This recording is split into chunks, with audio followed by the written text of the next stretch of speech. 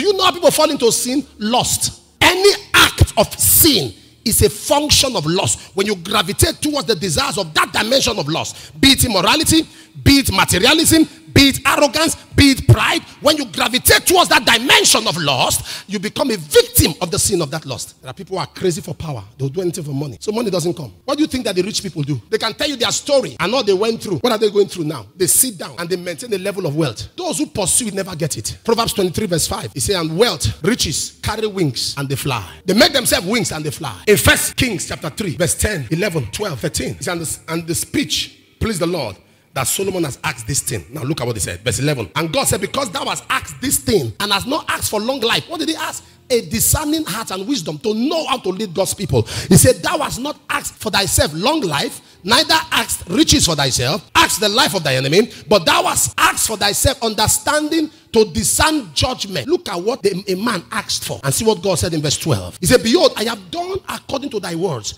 I've given thee a wise and an understanding heart, so that there was none like thee before thee, neither after thee. What is that? So even though you try to operate in any dimension, God said, no, there's a demarcation placed.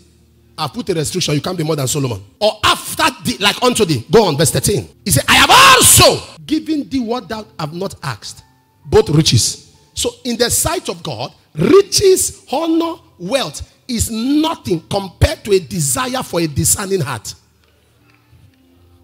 Riches, wealth, honor, fame is nothing. God said, I give you a key. Pursue these spiritual things. Matthew 6:33. Seek ye first. You came to church late today. Why? Because you can't pay your rent. You think you are not in this generation we are talking about. You are not in the realm of those who are intimate with God. Something bad happened. You say, Lord, but I prayed. So you're praying because you are trying to navigate your way out of crisis? No, sir. No. My prayer is because of my fundamental love